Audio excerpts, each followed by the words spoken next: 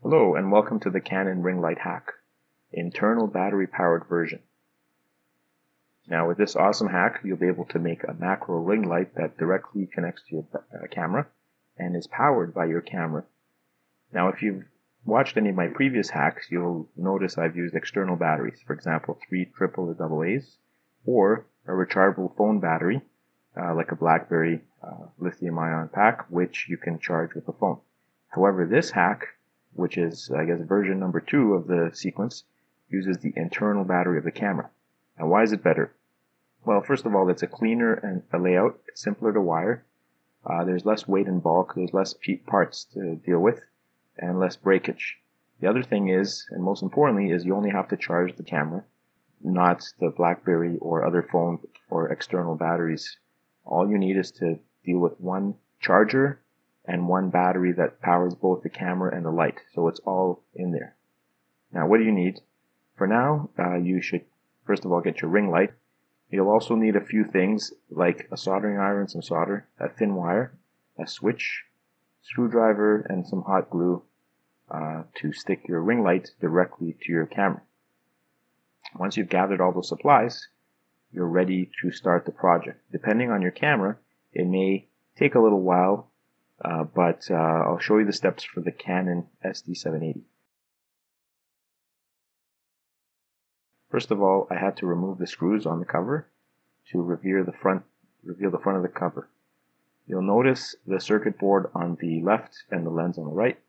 The trick now is to find out where you can tap your battery voltage off of that PCB. So it just so happens that with this camera, the internal battery contacts located in the compartment there are at the end. You can see 3 of them. Those 3 pads somehow connect to the board that you saw on the front face, and you'll notice how I found them. So there is the battery, and basically the 2 contacts at the edges are plus and minus. The middle one is for something else, but the actual plus and minuses, as you can see, are at the far left and right.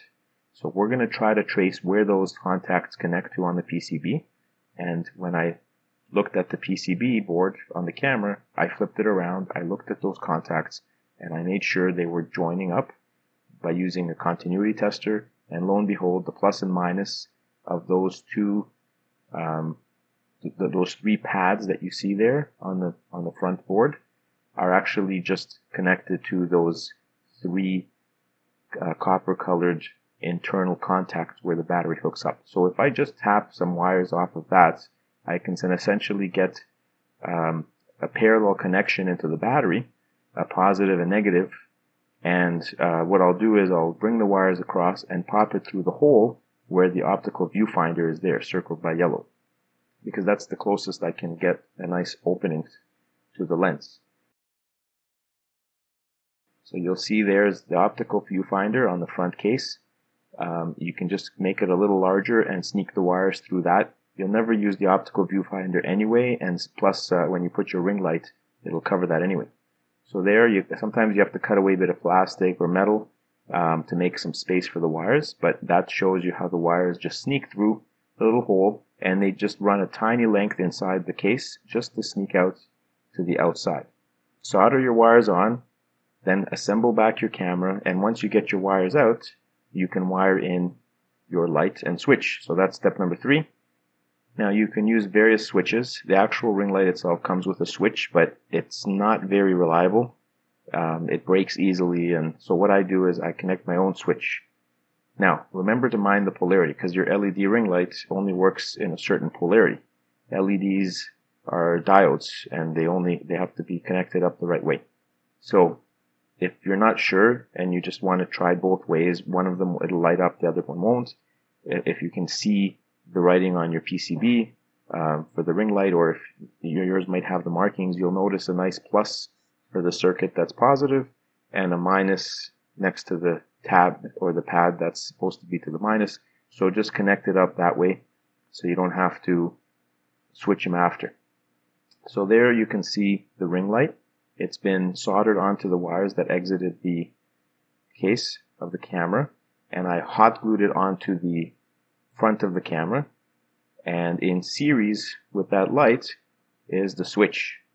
Now I have the switch on the ring light set to on, so it's not relevant anymore. And I use my own switch to actually turn on and off the ring light because it's more reliable. And that's a push button switch. I just click it in and out, and it toggles. When I click, it stays on, and when I click it again, it goes off. So you want a switch that will stay on permanently or off permanently depending on the clicking. Now, another camera that I made at the same time uses pretty much the same exact thing. The only difference is I didn't have the same switch, so I used just a simple, three-way switch here. And you can use a two-way switch. Mine will go to the middle and then off to one side or the other. I just used one side of the three-way switch, and essentially when I flip it on, light goes on. When I flip it off, light goes off. Now, the nice thing is, those are my two hacked cameras. The nice thing is that the LEDs take up almost no amperage, so your battery can pretty much power both the camera and the lights at the same time with very little battery loss. And you'll notice that when you use this, you'll pretty much run the same length of battery. So again, just wanted to thank you for watching, and hope you enjoyed this video. And if you like it, please give me a thumbs up, and thank you.